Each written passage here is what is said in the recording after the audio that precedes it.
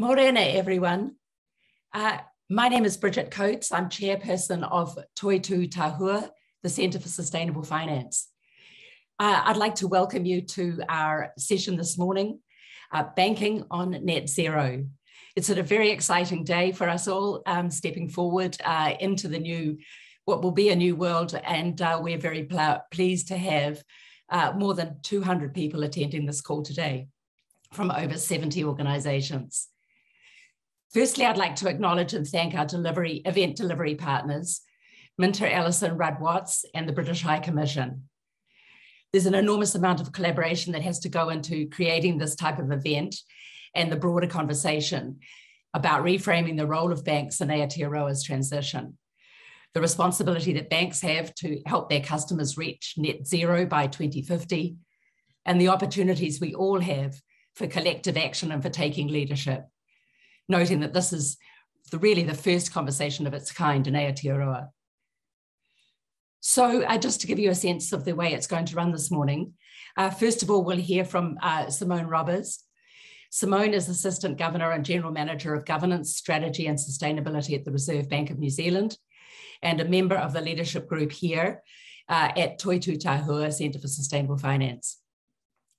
Simone will then be followed by Dr. Ben Abraham, the COP26 Climate Change Advisor for the British High Commission in Wellington and Senior Advisor at the Climate Change Commission. We'll then look to our moderator, Kate Lane, a banking and finance partner at MinterEllisonRuddWatts. Kate has extensive experience advising financiers, borrowers, and other market participants across a broad range of areas, from institutional finance to consumer finance. And Kate will then facilitate our discussion with our brilliant panelists, Christian Disgies from HSBC, all the way from New York, Grant Nucky from ANZ, Dean Schmidt from BNZ, Christine Lee from MetLife Care, and Fraser Winaway from Fonterra. Thank you all for attending, and I'll now pass over to Simone. Thank you. Tēnā koutou katoa, and thank you, Bridget. Thank you for the opportunity to say a few opening remarks this morning. I'm really looking forward to the discussion. So the Reserve Bank has stability at the heart of its mandate, and anything that challenges the stability of our financial system and our economy is our core business. As a society, reaching net zero by 2050 requires all of us to rethink the way our economy is organised. It's about changing large-scale flows of capital, not just away from the carbon economy, but directing those capital flows into adaptation and to sustainable industries. Our banks and investors have a crucial role to play in mobilising the capital for New Zealand's mitigation of and adaptation of climate change. I acknowledge the leadership shown by our panellists today and the many people within your organisations who have championed these net zero by 2050 commitments and who have dedicated themselves to figuring out how to achieve them. So these commitments are an important signal from banks and investors to New Zealand businesses that the time to put in place science-aligned sustainability targets and plans is now. Likewise with the Reserve Bank, as a regulator and supervisor across the financial system and as New Zealand's central bank, the signals we can send on our readiness, our collective understanding of climate-related risks and what we're doing about it are crucially important. Our climate change strategy at the Reserve Bank has three components: getting our own house in order, managing our own climate impacts, mainstreaming climate change across our core functions of monetary policy and financial stability, and lastly, showing the way through leadership. I'll cover briefly three pieces of work under the strategy: stress testing, supervision and guidance, and then I'll talk briefly about our early thinking on capital risk weights. The stress testing, we're starting to incorporate the risks of climate change in our stress testing and also continuing to improve our capability in this area. The plan is to build up gradually over the next year to a full climate change scenario-based industry stress test in 2023, and we're already meeting with many of you to start this work. We've begun designing a climate risk assessment of particular loan exposures that are important for financial stability here in New Zealand. So starting with residential mortgages and exposure to coastal flooding due to sea level rise, we plan to discuss this with banks at a workshop in April.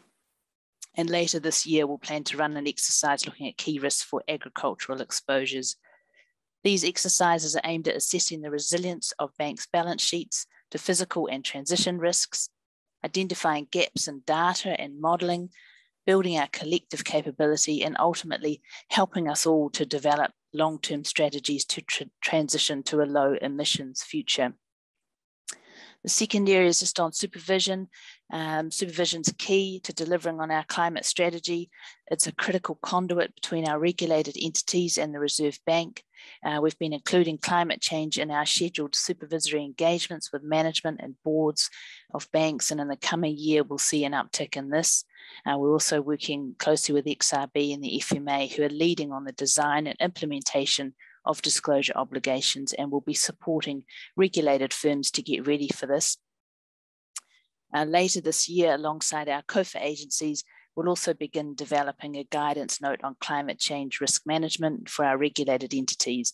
We'll focus on physical, transition and liability risks, and we'll cover governance, risk management, scenario analysis and disclosure. The aim is to develop a common understanding of what's needed and share best practice. Our planned guidance will be part of this support. On the topic of common understanding, a quick comment on taxonomies.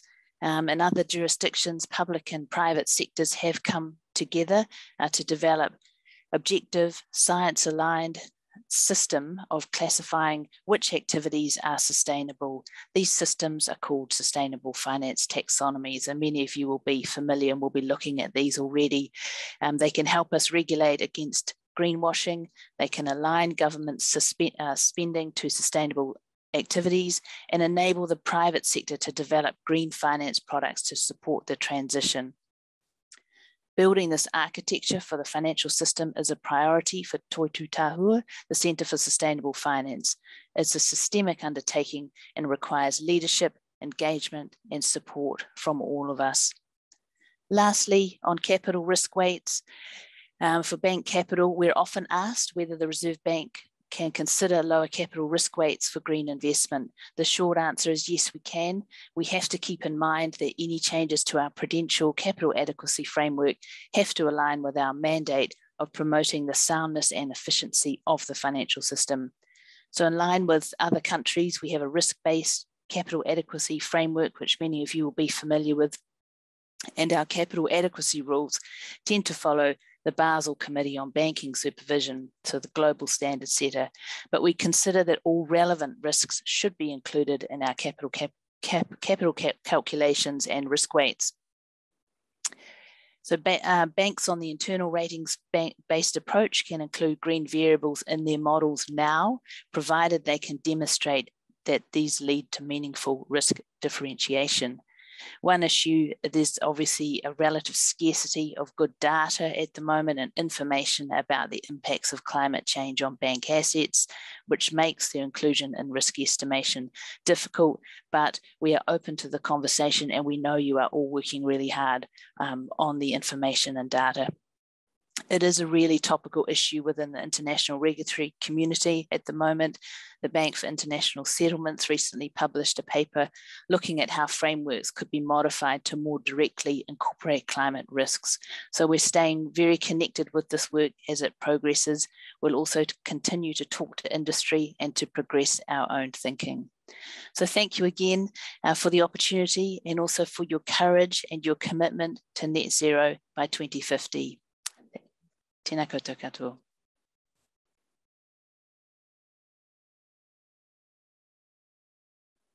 I'm handing to Ben.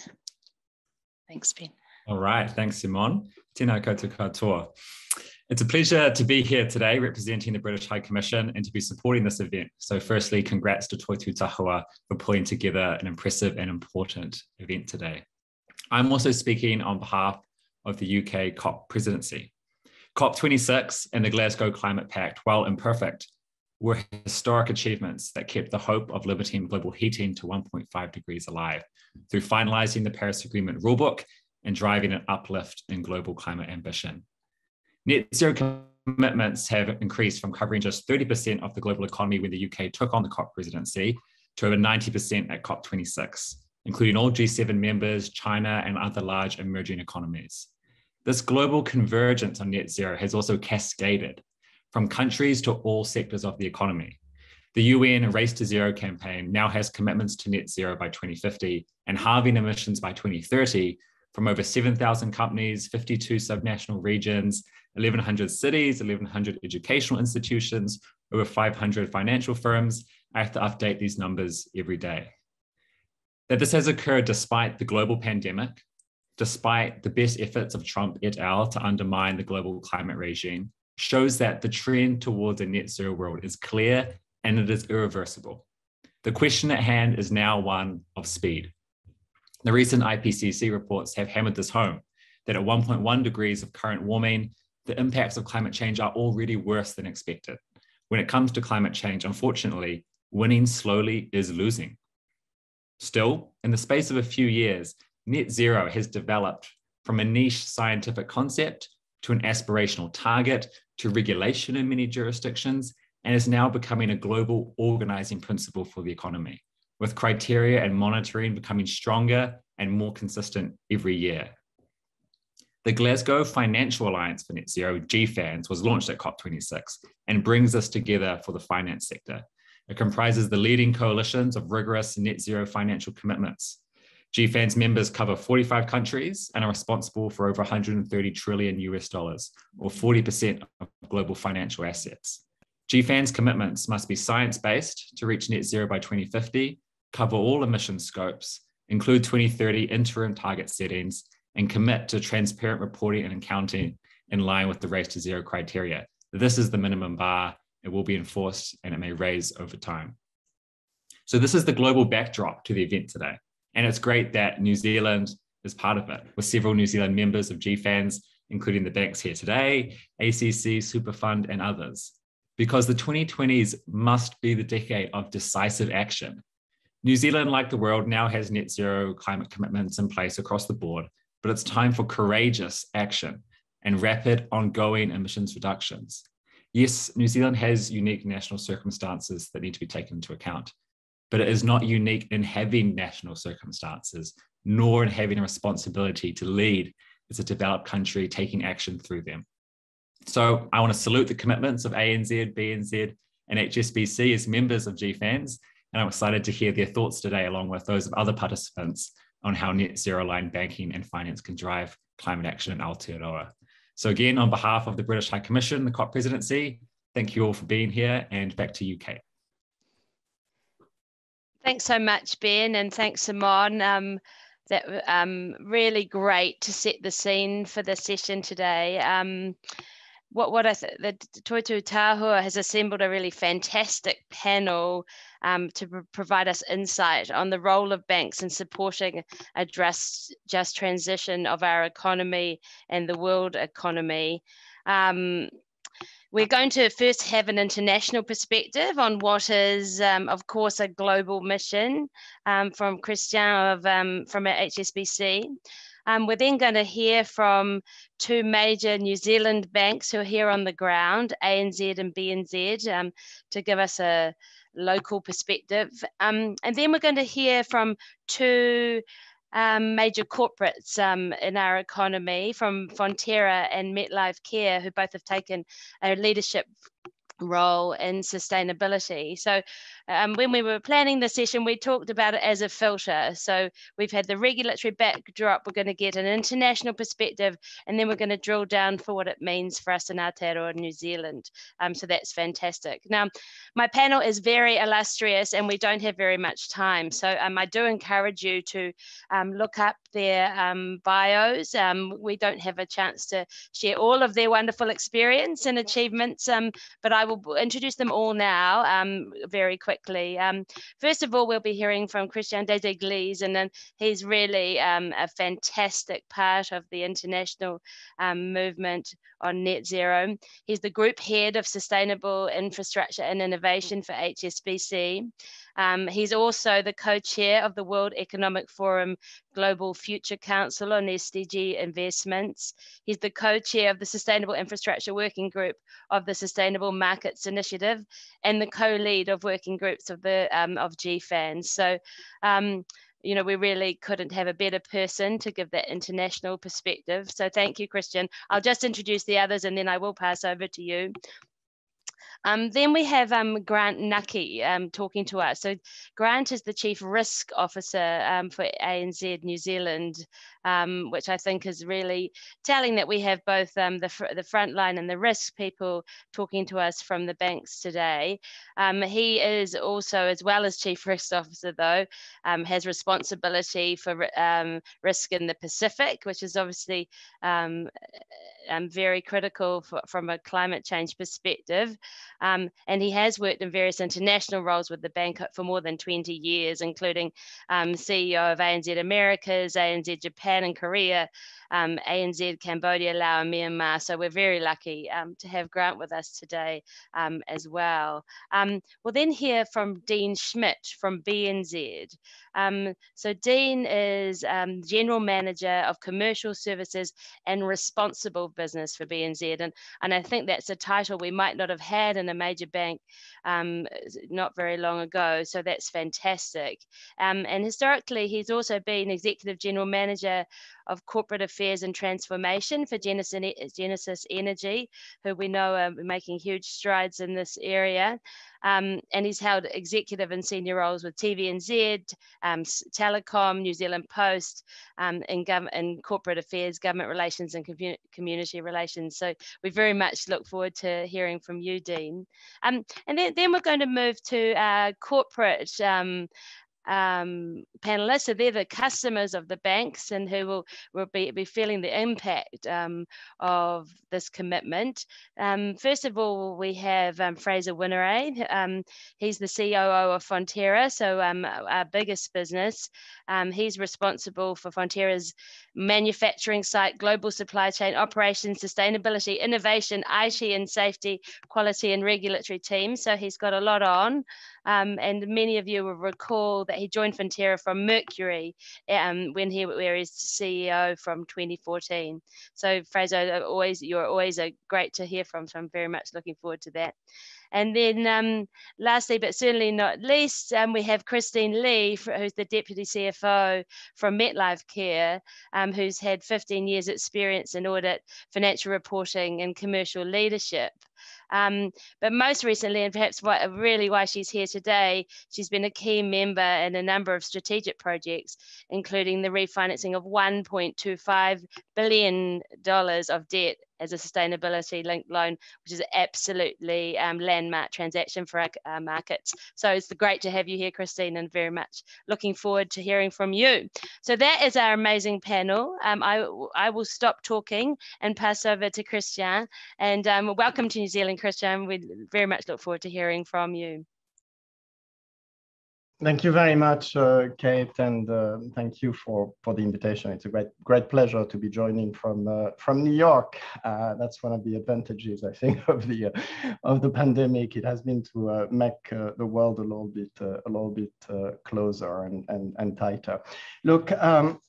A few maybe words of introduction on my side, and I think I would like to echo what Simone was saying at the beginning. That is, I think the banks and the financial system in general do have an important responsibility to channel massive amounts of capital that will be needed to achieve the transition to net zero. And I think the task ahead of us is pretty daunting.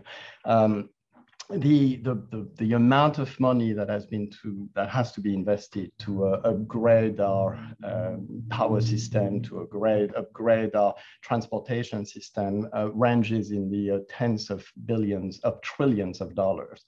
The ETC, the Energy Transition Commission in the UK, is estimating, for instance, that approximately $50 trillion of investments are required across key energy and energy using sectors by 2030, that is in 8 years' time, to put the global economy on a path to low carbon energy systems.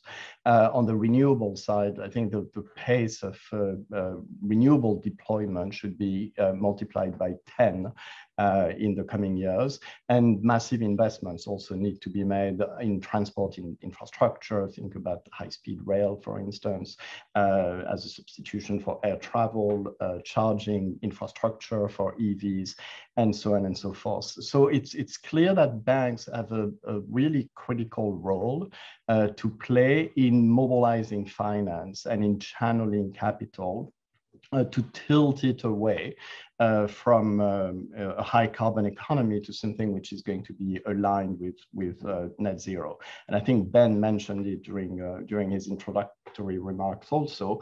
The task is not only daunting from a level of investment point of view, but also it has to take place at a very rapid pace. This is the decade when the transformation needs to happen, and the more we wait, the more difficult it is going to be to reach the targets. I think there are some good news, I would say, that are contributing to catalyzing finance towards net zero, and that are accelerating this trend. One of the positive factors is the increased focus from regulators, and we could hear that from the Reserve Bank of New Zealand. The other thing, and Ben mentioned it, it's mandates and policies coming from the G7, coming from the G20, and to that extent, I think Glasgow was a success. So you have more and more countries that are mandating, that are setting policy targets to move to net zero. I think also, another catalyst will be stakeholders, customers, clients that are requiring assistance and help in the transition to net zero. So this is opening, obviously, for banks important business opportunities that they will want to capture. So us at HSBC, we were one of the first ones, I think, to announce ambitious climate commitments in the fall of 2020. And at that time, we announced 3 key pillars to our ambition. The first one is that we would become net zero from an operational point of view by 2030. But more importantly, that our financed emissions would be aligned to net zero by 2050 or sooner at our balance sheet level, so from a global point of view. So that was, I think, the headline commitment from us was to announce that our financed emissions portfolio would move to net zero. The second commitment that we made, the second pillar of this commitment, was the allocation of up to $1 trillion, between $750 billion and $1 trillion by 2030 of lending, of facilitation of finance, of investments in order to help our clients move to net zero and to accelerate and to support their own transition to net zero. And I think that's, this proof of commitment from a balance sheet point of view from HSBC and from other banks in the financial sector to help clients in the commitment, in their own commitment, in their transition pathways. And the third pillar of our climate ambition was around unlocking capital for the transition.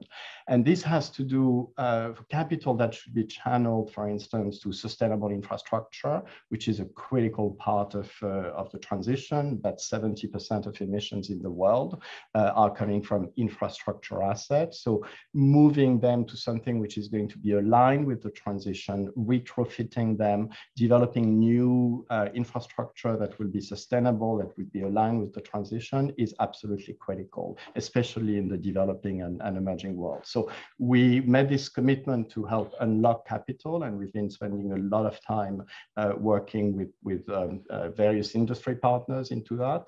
And the other thing on the unlocking capital side, which is important, is nature-based solutions and climate technology. So green hydrogen, for instance, sustainable aviation fuel, direct air capture, all new technologies which will be critical to achieve net zero. So we have a role, a responsibility also to help create new markets and make infrastructure, climate tech, and nature-based solutions new asset classes.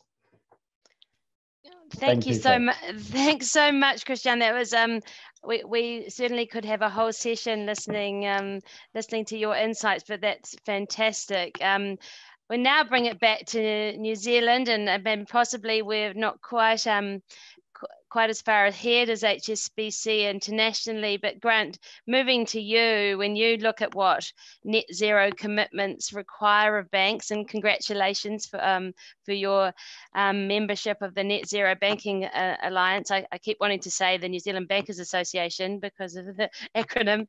Can you talk about what those commitments mean to you, and over in the medium to the short term, really 2 years, what that will mean for the bank?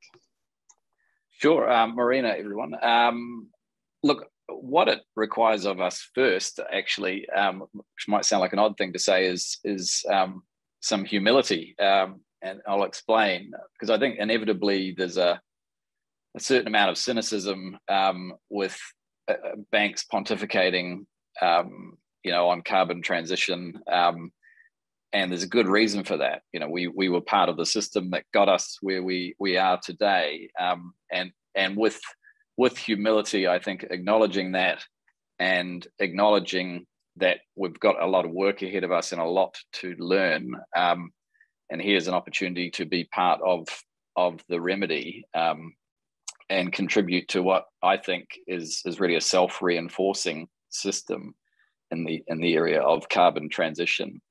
And if you think about it from a systemic viewpoint, compliance and incentives have a role to play alongside opportunity. And I know we want to focus on opportunity, but the fact is something like the disclosure obligations that the New Zealand government are bringing to bear are a really important accelerant. And we know how important pace is here. It's a really important accelerant and a key part of the system that will develop in New Zealand that's going to support these net zero commitments. So I look at the Net Zero Banking Alliance as another key part of that self-reinforcing system. What does it require? It requires a signatory like us to make a commitment, outline a credible plan to net zero by 2050 or sooner for the emissions profile of our loan books and our investments. But acknowledging that's some way off, we need to set intermediate targets from 2030 in 5-year steps. So this is a strategic driver. It's a decision shaper and a system within a broader system, as I see it, of mechanisms that reinforce each other. And I think that point is really critical. Let's face it, if you want change, whether it's personal or organizational, just setting a goal won't actually get you anywhere. You need a system of plans and incentives, and frankly, sometimes obligations. So maybe just to address the second part of your question, Kate, what are we doing specifically over the next couple of years with that in mind? The practical requirement is that we can measure and monitor the emissions profile of both ourselves, but more importantly, our customers. And there's a lot of work to build that capability and that data set in New Zealand. Then, of course, on the opportunity side, it is about first helping our customers plan their own transition and identify the nature of those risks, and then financing that transition. And within ANZ, over the next 3 years, we've set a $50 billion funding target in the area of sustainable and transition finance, and we're starting with a bit of focused work on the top emitters in that profile. So Kate, I'll stop there, just conscious of time. So thank you. Thanks very much, Grant. It's fantastic to hear about ANZ's tangible commitment to this, which is what I think your customers are looking for, which is fantastic. And Dean, I know that BNZ is similarly has some great commitments in this area.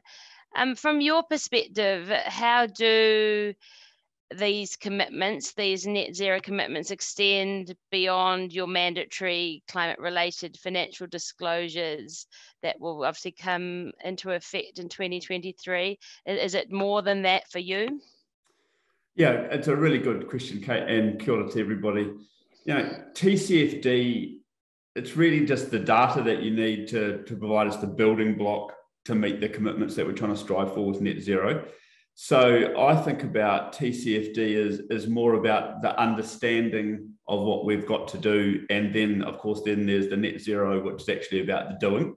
So, we do have some real heavy lifting to do over the next couple of years around, gathering the data that we need for both the mandatory reporting, of course, but also so we can get a clear understanding of what's in our books and, more importantly, what our customers are doing. So, many of our large customers, as Grant's highlighted, we've already started on a lot of this journey to develop transition plans, and of course, we're developing our own transition plan. I think over and above where TCFD reporting and getting that baseline data is really, we're thinking about it in sort of three buckets, just like it seems to be everyone has the three core things.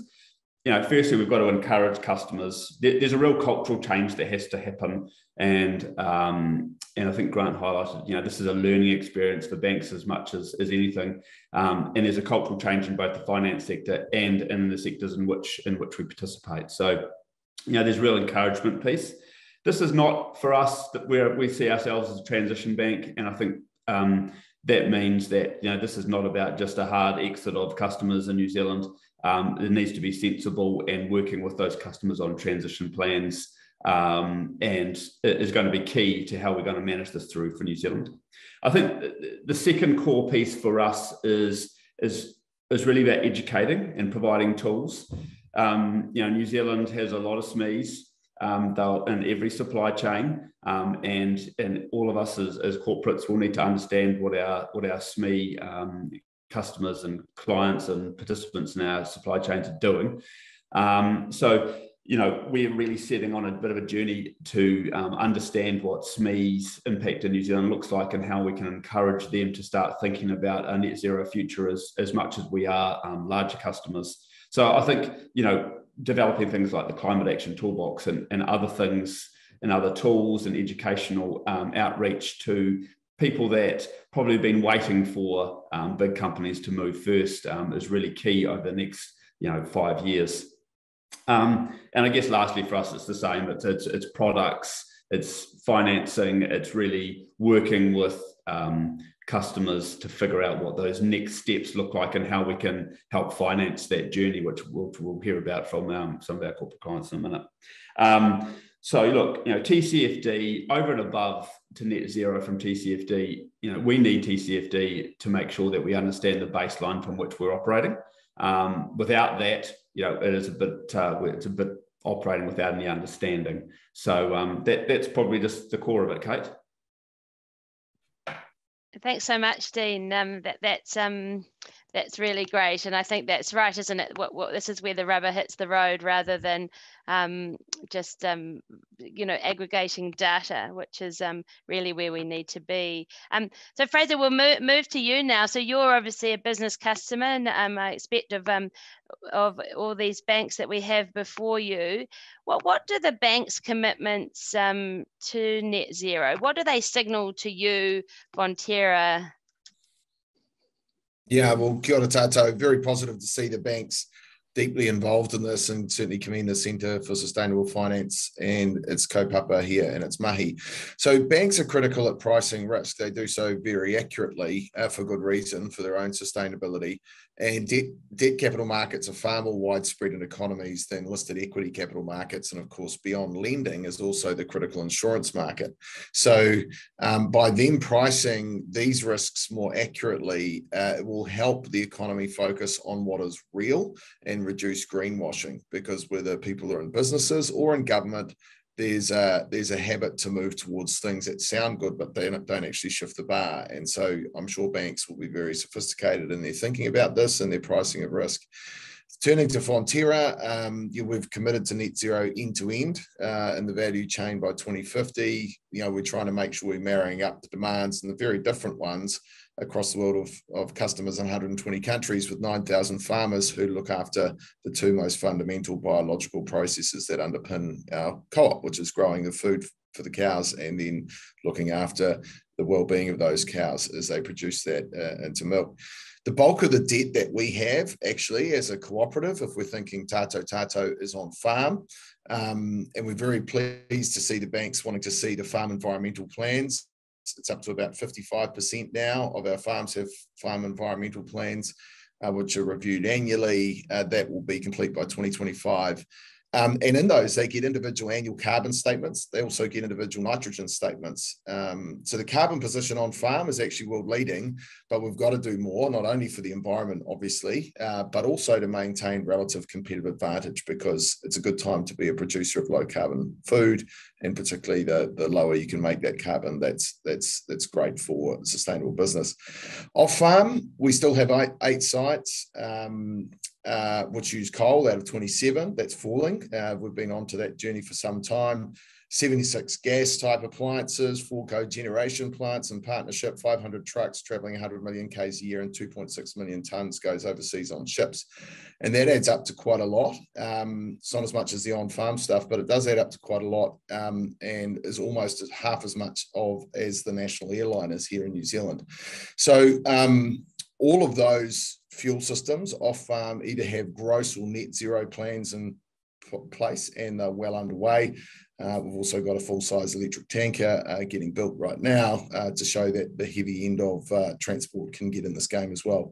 So my encouragement to banks is price it properly, use markets, use existing reporting standards and templates wherever possible, and be very careful of avoiding greenwashing and or thinking that New Zealand just has its own atmosphere. It doesn't. This is a global issue, and we need to make sure we focus on global outcomes, including well-being of people and a broad set of UN development goals. Thanks very much, Kate. Thanks, Fraser. And I think Grant mentioned that the benefit of obligations in making sure people do the right thing. And then the other thing, I guess, is the power of the customer. So I think it is wonderful to hear such an important customer, really crystallizing why this is so important. So speaking of important customers, Christine, we'll now move on to you. And thanks, Fraser. Now, what would be great to hear from you is what's changed for you in the last 12 months in the sustainability conversations you've been having with your banks and your investors, and what has this meant at a practical level for your business? Sure. Thanks, Kate, and morning, everyone. So to answer your question, Kate, I thought I would share MetLife Care's story and the sustainability journey that we've been on over the last 12 to 18 months. So MetLife Care's commitment to sustainability has really taken off since EQT's acquisition of the company about 18 months ago. So for those who don't know, EQT is one of the largest global PE firms based in Sweden, and sustainability is core to their business model and really integral to their investment decisions. And they were also the first PE firm to set science-based targets and mandating their portfolio companies to also commit to the same initiatives. So in keeping with the strong sustainability values of our owner, MetLife Care has fully embedded sustainability in our 5-year growth strategy. And so sustainability is really embedded in everyday business decisions. It influences decisions from which building materials we want to use in constructing our next new retirement villages, to which suppliers we want to do business with. So while our sustainability journey, I guess, has been relatively short, the reason why we were able to get going really quickly and really seriously is because we had a clear mandate from our owner, which cascaded down to the board level and the CEO level, so the tone at the top. Our commitment to sustainability also extended to how we finance our business. So in December last year, we completed New Zealand's largest sustainability-linked loan, which sets annual performance targets for 3 material sustainability KPIs. I think this is a really good example of how the banks can work with their customers to incentivize their transition to net zero and raise collective ambition towards bigger sustainability targets. So our sustainability coordinators played an important role during the refinance to challenge us to set more ambitious targets and address important issues that are relevant to our business, but also very important to our communities in New Zealand. They were also able to share some external perspectives and how others are tackling some of the practical issues we were facing, which was hugely valuable to us, who had recently started that journey. And the loan structure obviously offers some financial incentives for meeting our targets and equally penalizes for missing the targets. But it most importantly demonstrates or signals our collective commitment towards sustainable financing and investment to the market, and hopefully one that encourages others to join. And my last comment is that a lot of the focus to date has been on the environmental issues, but we can't overlook other components of sustainability and lose sight of the social issues while we're making changes to address the environment. So this is also why our sustainability strategy encompasses material issues in relation to the environment, but also social and governance, so all aspects of ESG are well covered. So the key points here are that we have significantly changed our posture in ESG over the last 12 months. And because we understand the urgency of the issue and how ESG has become the expectation from the shareholders, I think the banks have a really critical role to play here, as they can help their customers transition to net zero and take a step further, really influence the customers to set more ambitious targets and hold them accountable via sustainable financing products such as sustainability-linked loan. So that's all I wanted to share today, and thanks for listening. Oh, thanks so much, Christine. I mean, that's such an inspiring story, given the urgency of the challenge that you've been able to, pivot so very quickly, and nothing like an investor with a commitment of that nature to really get you to work. So that's really great. Now, if I could ask the other panelists now to turn your cameras and microphones on. We slightly overshot in terms of time, but the discussion was so good, I didn't want to stop you. But so we've got a bit of time for some questions, though. The first, I think the first thing is that if you think of our audience today, which is other New Zealand banks, your own banks, New Zealand corporates, and everybody interested in markets in New Zealand, can you think about what the key learnings that you have and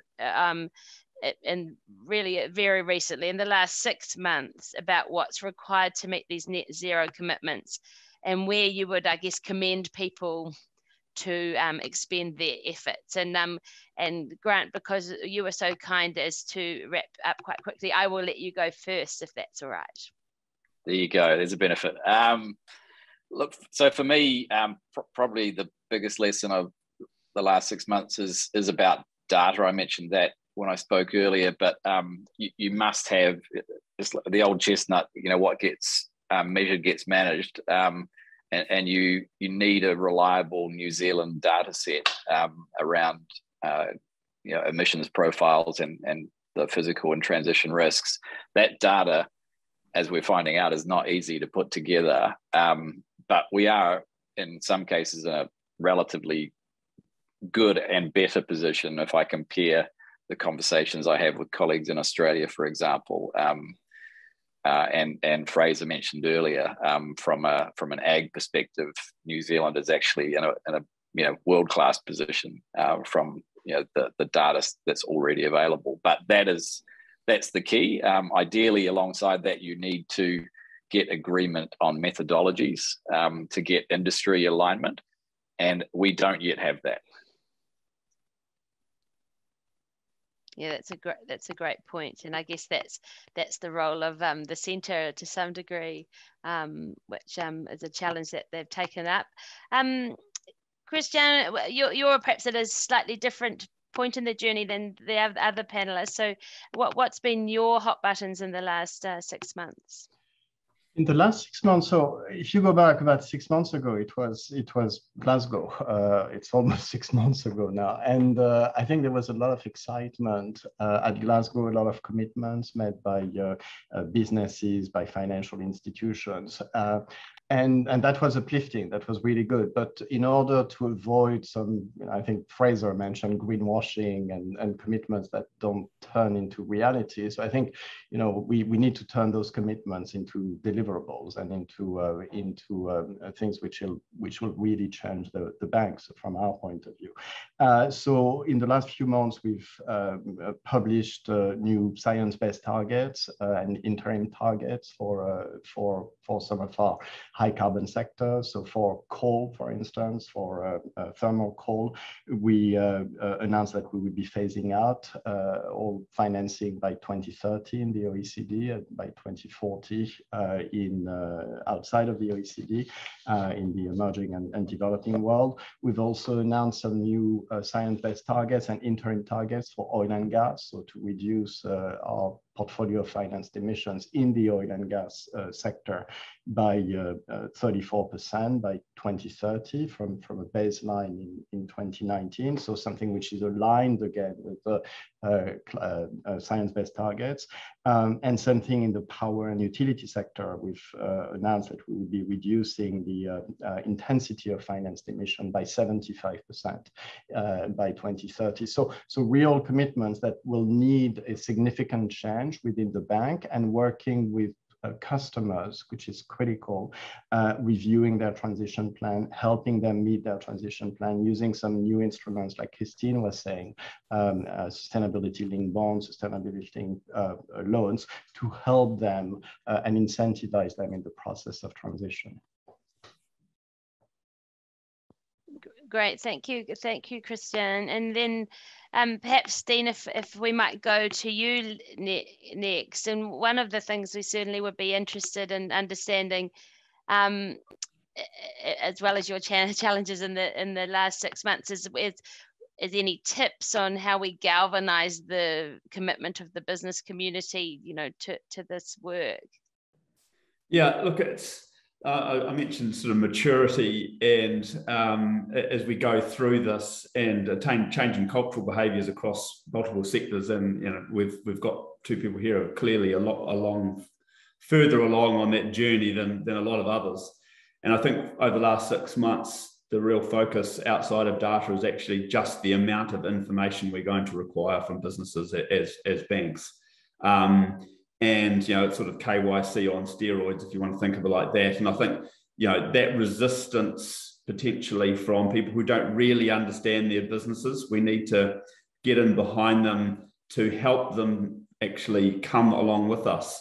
There's still a number of organisations, and a lot of them are smaller, to be fair, who just aren't really seeing their participatory role here. They're waiting for the big companies, the Fonterras of the world, to make the big moves, and they don't see their role just yet. And we need to encourage them along that. And that's part of the collaboration of this group, but also where we need to collaborate across with government and others to really start driving this education that we actually don't have much time.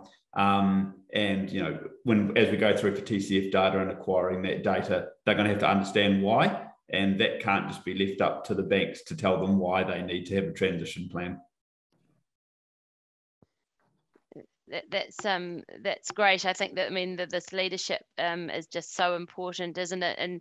And Fraser, I think often when people talk about leadership, people do turn to Fonterra, given your significance in the economy. In terms, I guess, of how you are leading, you're leading on farm, but is there more you are doing across the economy? Yeah, there's a lot, and in many instances, Kate, some of the things are done in partnership with others. I mean, there's plenty of great stuff going on which Fonterra learns from in the New Zealand situation as well. But quite often with our scale, what we can do here is help break the ice, the chicken and egg, so, long dated contracts from an A- credit actually then help underwrite capital, such as the Nature's Flame biopellet plant, which then substituted coal at Te Awamutu and dropped our coal use by 10%. I mean, that was the largest decarbonisation project in New Zealand last year. But, you'd think plastic keep cups were the amount of airtime they tend to get in terms of businesses' activities. So, it's really important that, and the Centre for Sustainable Finance's gestation came from a great bit of work from the Sustainable Finance Forum, which was put together by the Aotearoa Circle. And at the Aotearoa Circle, it was about getting to the bottom of the big things in each of the pillars of capital, natural capital, to prevent their decline. Now, that doesn't necessarily mean you do them first, because it might be that there's further R&D and things to go, but it means that you do know what they are and work with government and private sector on that, because, and to do that, you actually have to get the maths right first. And you need to do the maths before you write the memes. And quite often in sustainability, it goes the other way around. And therefore we do a whole bunch of stuff, which, the world does this, a whole bunch of stuff which is, doesn't actually make a zack of difference. In fact, quite often it can send the planet into a worse place. So if we do agree that we've got limited time, limited capital, and limited resources to solve this, we really do need to make sure we're getting the best bang for buck in terms of tackling emissions. And so that's why I'm delighted to see the banks in this, because they've got a pricing risk, and they should take the emotion out of it and really get to the bottom of the maths before we all get carried away with sort of well-meaning but potentially damaging marketing. Thanks, Fraser. That's a good challenge to all of us. It can be hard to take the emotion out of something so emotional, but you make some good points. Christine, if we turn to you, I think what would, maybe if I ask you a bit about your collaborators. So you've obviously been on this big urgent journey as a result of your investor, and who would you say has been key to your ability to do that? Who are the collaborators in the sector or the leadership that's been shown by others? I think this is one that kind of requires close collaboration from your customers to your suppliers to your investors and bankers, and it's a whole ecosystem. Because if you think about a company that's trying to reduce its carbon emissions, they'll have to collaborate with the suppliers to reduce, potentially the upstream emissions, to change the nature of the inputs they use. And if you're looking to adjust your downstream emissions, you'll have to make a sort of clear case to your customers for why a green product is a better product than a traditional product. So, and also if you're to make investments in physical assets, you'll need to engage with your banks and the investors. So I think it's really important to recognize that unlike any other business decisions, the net zero transition is one that requires engagement with external stakeholders. And we also undertook our materiality assessment last year, engaging with 42 individuals from 8 internal and external stakeholder groups, including our banks. And we've discussed with them, the material issues and topics that are relevant to our business, but also what's really going to move the dial in this net zero transition, and that could impact the wider community. And that was a really good exercise to really align our objectives and priorities. So in short, everyone. In short, everyone. But I actually think that's actually probably quite a good place to close. But since we do have 5 minutes, I might just invite, which is going, of course, entirely off piece. So sorry, panelists, if you had one thing you'd like to leave the audience with from today, and Simone, I would invite you to comment here as well, if that's all right. What would that be? And Simone, I'll start with you since I mentioned you. or you might be mute. Yep. Thank you, Kate. Look, I mean, we've heard a lot about data. We've heard a lot about us all learning, beginning, helping our customers. So it's been said a lot before, but just collaboration. This is like no other challenge that we've had before. So we need to do this together. So that would be my one thing. Excellent, thank you. And Christine, what maybe we'll go to you next if that's all right.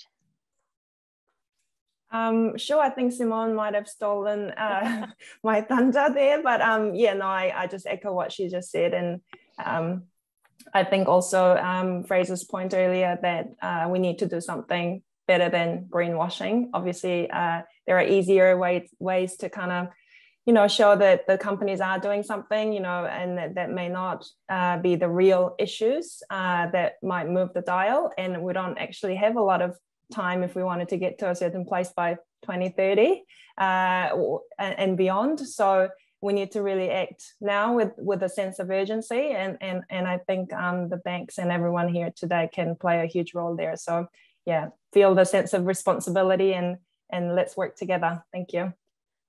Thank you. And then Dean, what about you?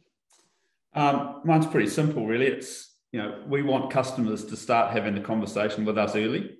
And, you know, that's how we'll get progress quickly. So we need a two-way communication channel really early with our customers about what their ambitions look like and how we can help them get there. Because without that, if we come in too late, you know, it just delays everything. So earlier engagement, the better. Excellent. And Grant? Thank you. Yeah, look, I'll come back to what I said earlier. I think it's all about the system, and that, you know, to take a cue from Fraser before, that, you know, the system's not driven by benevolence, it's driven by practicality and data and stakeholders, you know, mutually reinforcing each other towards an outcome. I think that's really important. And Fraser? Second one for me. Yeah, thanks, Kate. Oh, is that the second one for you? No. Did I give you a second? No. No. Oh no, I haven't had a go yet, but I'll give it a shot. I thought you were saying I've done the double. No, I was just making sure I was mute. Look, I think it's what my advice to the leaders is: work out the big items, disclose and explain those. That's coming up through reporting standards anyway. And then talk about those, because leadership isn't about holding up a mirror to a population and just asking them what's intuitive to them, because they're busy doing their things and they don't necessarily have the privileged view of all this information and data that's available to us. So we need to bring them on the journey, because otherwise governments and organisations will continue to poll what a population thinks and do that, which actually, if you map what a population's intuition is versus actually what's required for this journey, there's not a lot of overlap. That's the issue. Great, thank you. And then Christian, lastly, from our international guest, and thank you. Any last words for us here in New Zealand? Well, it's really difficult, Kate, to come up with something new after all what has been said. You know, customer engagement, collaboration, all that is critical. A couple of things I will mention, and the issue of social and just transition, I think was raised before. I think it's critical. If it is going to be successful, it has to be integrate a social element to it. So it's not only about energy transition, but it's also about a just transition. The second thing I would like to mention is the role of technology also, because we are at a point now where we know it's going to be challenging and we need to develop new technologies, whether it's direct air capture, whether it is sustainable aviation fuel, green hydrogen, and others. So we do also have a role in the financial system to reduce that green premium and to make those technologies more widely available, because they will be critical to the transition. Thank you. What an excellent note to end on, and thank you to all the panelists for what was absolutely a fantastic session. Notwithstanding the challenges of data, the urgency of the challenge, and the challenges of pricing risk, I for one feel very hopeful for our net zero goals coming out of that. I don't know that I've often heard banks talk about humility. It was great to hear banks recognise the benefits of obligation. It was wonderful to hear people talk about their role as leaders of cultural and structural change in our economy. And of course, the stick, I guess, to hear bank customers demand authentic, practical, data-driven action. And so I hope that leaves people buoyed about progress to net zero. And of course, I hope it leaves people in no doubt as to the urgency of this challenge. So thank you all for joining us today. Thank you to our panelists, and thank you to the Centre for facilitating what was a great discussion.